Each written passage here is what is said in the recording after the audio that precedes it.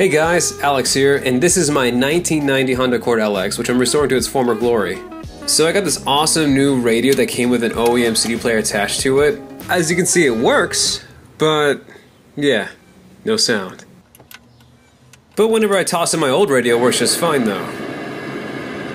But now we got the problem narrowed down to the actual radio and not the vehicle itself. Let's jump into it and see if we can find anything, I don't know, exposed.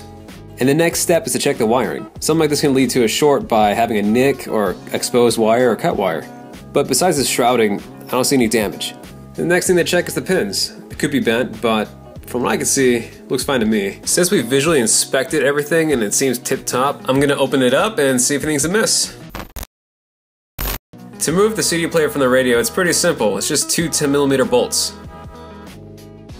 Right, next is the faceplate. There are two Phillips head screws on each side and tabs all around. Then you want to remove the buttons. They literally pull straight out. You might want to be careful around this step. It's an old car with old plastic, and tabs will break, but it will go back on no problem.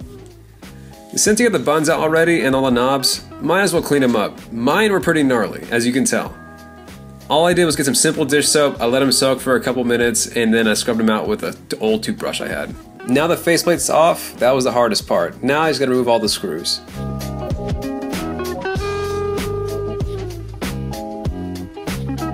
Just make sure you know the varying sizes of screws on which you take off, because they are different.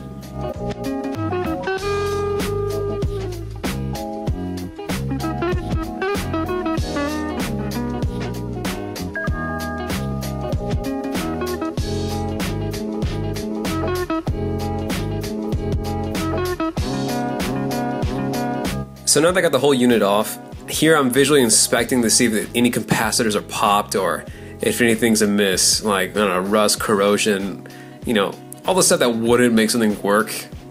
But from what I visually see, it was all perfectly fine. And the fun part is, after I removed the unit and took it apart, once you flip the unit around, I found this little message here. And from what I got, it needs a ground. So that little tiny device or plugging in that CD player. So I got to thinking, I actually got a bracket that came with the OEM CD player from the donor car. Perhaps that's the ground it needs to actually work. The problem though is that I bent the bracket trying to take it out of the donor car. So I got to thinking, I can grab some heavy gauge wire and try to use it as a ground for the actual CD player.